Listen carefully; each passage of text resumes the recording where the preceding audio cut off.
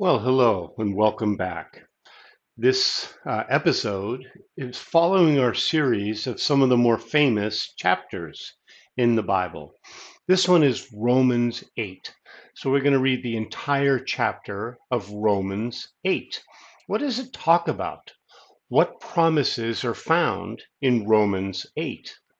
Because just when I looked at it quickly, the first verse says, "There is therefore now no condemnation to those who are in Christ Jesus." So the obvious question is, why were we condemned before? Right? Why is all this so important to God? I've never understood so much. What are we so guilty of? So maybe this chapter is going to answer some of our questions. So, what promises are there? What teaching does it have for us? As always, let's learn together. Romans 8. There is therefore now no condemnation to those who are in Christ Jesus, who don't walk according to the flesh, but according to the Spirit. For the law of the Spirit of life in Christ Jesus made me free from the law of sin and of death. For what the law couldn't do, in that it was weak through the flesh, God did, sending his own Son in the likeness of sinful flesh. And for sin, he condemned sin in the flesh, that the ordinance of the law might be fulfilled in us, who walk not after the flesh, but after the Spirit.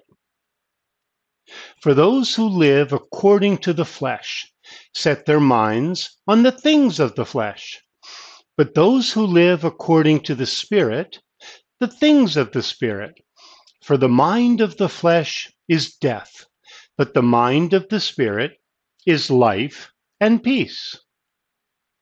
Because the mind of the flesh is hostile towards God, for it is not subject to God's law, neither indeed can it be. Those who are in the flesh can't please God.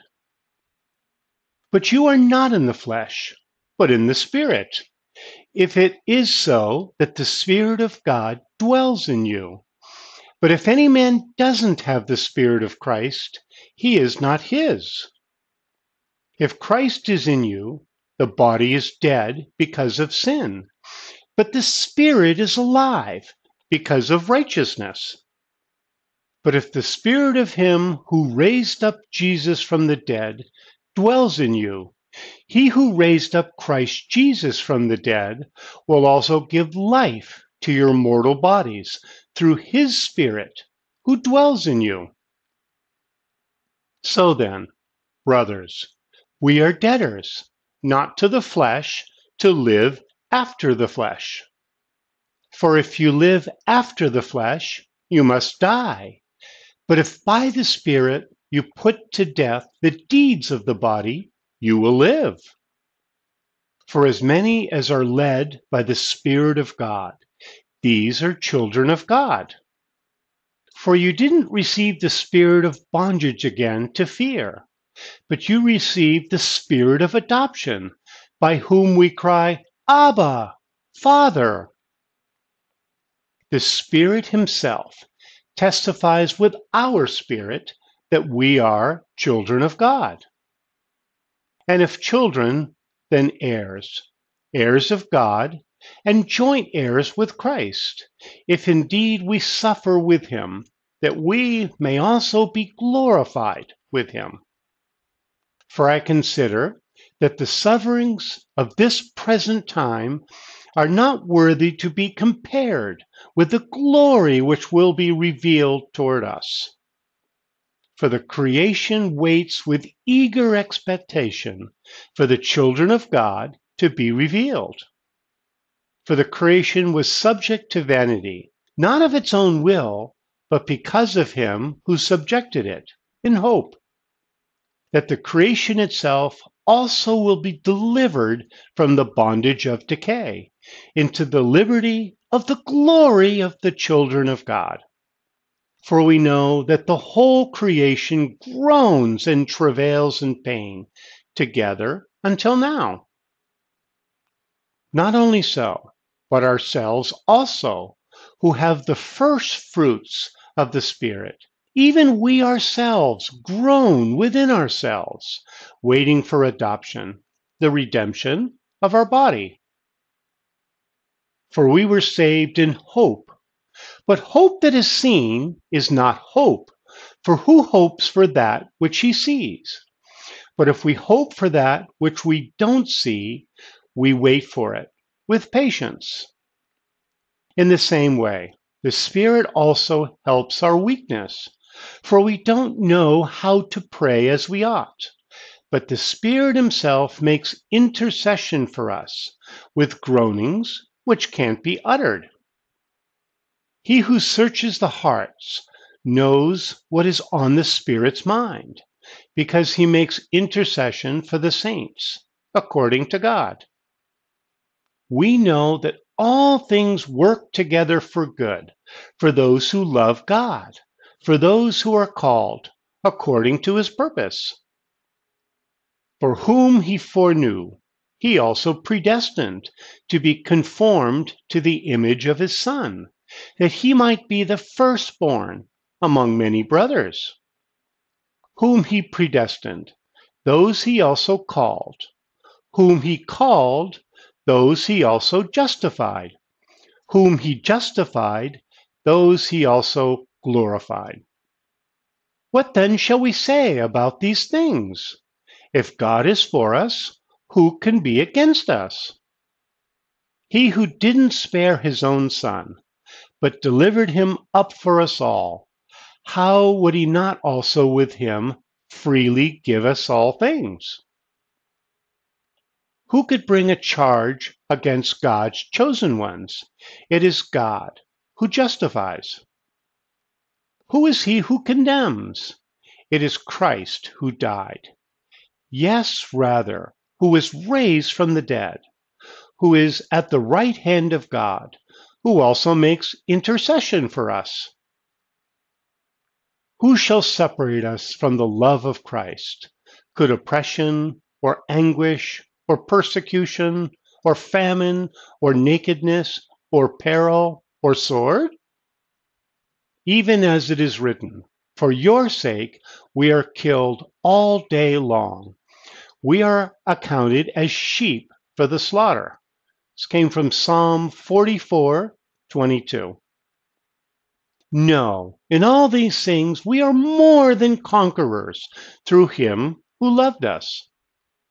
For I am persuaded that neither death, nor life, nor angels, nor principalities, nor things present, nor things to come, nor powers, nor height, nor depth, nor any other created thing will be able to separate us from God's love, which is in Christ Jesus our Lord.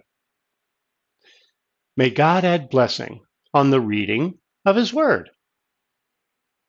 So let's just see what we learned from Romans 8.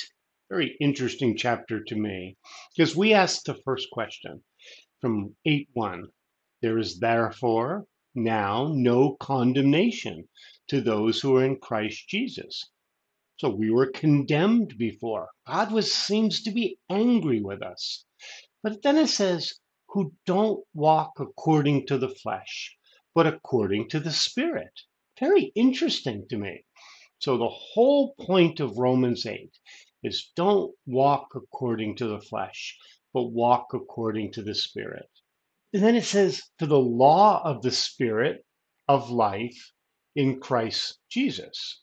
So, and this made me free from the law of sin and death. So there's a law of spirit and life and a law of sin and death.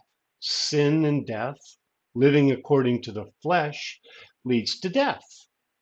But then it says, for what the law couldn't do, in that it was weak through the flesh. So the Jewish law, all those 500 laws they're supposed to follow, that couldn't get rid of our sin because we just couldn't do it. Another part of the Bible, it says simply that The law taught us what sin was. And then in verse 5 it says, "For those who live according to the flesh set their minds on the things of the flesh." Very interesting.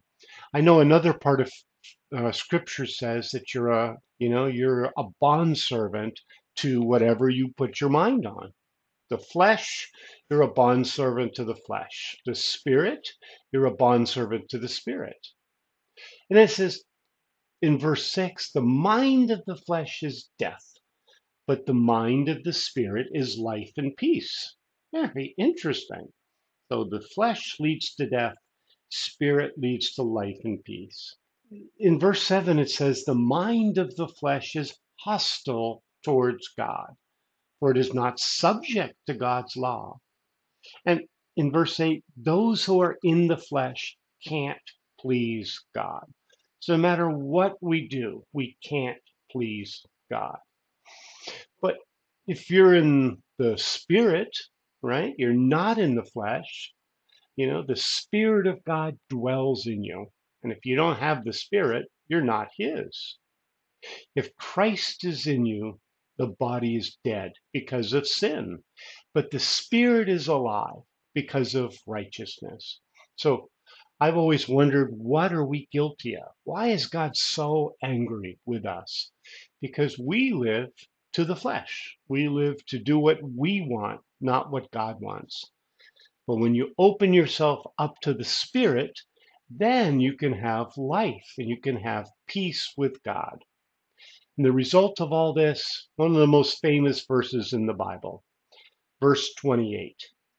We know that all things work together for good for those who love God, for those who are called according to his purpose. So what is God so angry about? Because we're living in the flesh. We're living for what we want. He wants to stop and live for the Spirit. Start doing what God wants. That's going to be life and peace. Hope you learned something. Hope I learned something. Let's keep learning together. Well, now for our new modern expression. This is the expression letter of the law. And this is to follow the law exactly as it is written, without any regard to its spirit or intent. Sometimes you get this with children, where they said, "You said this." And you're like, but that's not what I meant.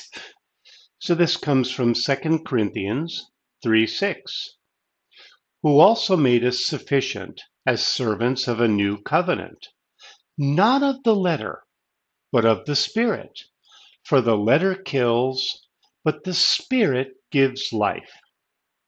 The letter of the law.